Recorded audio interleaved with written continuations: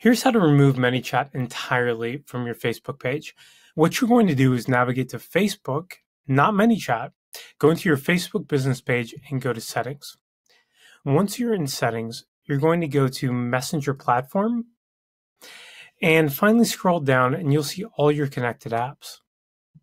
From there, you're going to just remove ManyChat.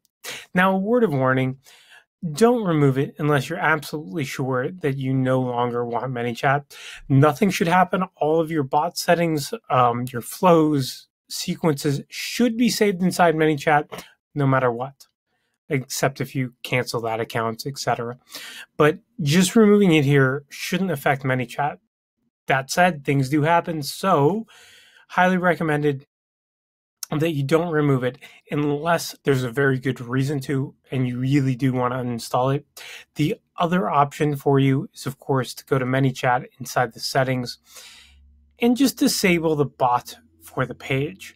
If you do plan to stay on a ManyChat paid plan, disabling the bot is probably the easier and safer way to go. If you want to get rid of ManyChat entirely, of course, you can cancel your billing and then go into the back end here and just remove ManyChat entirely.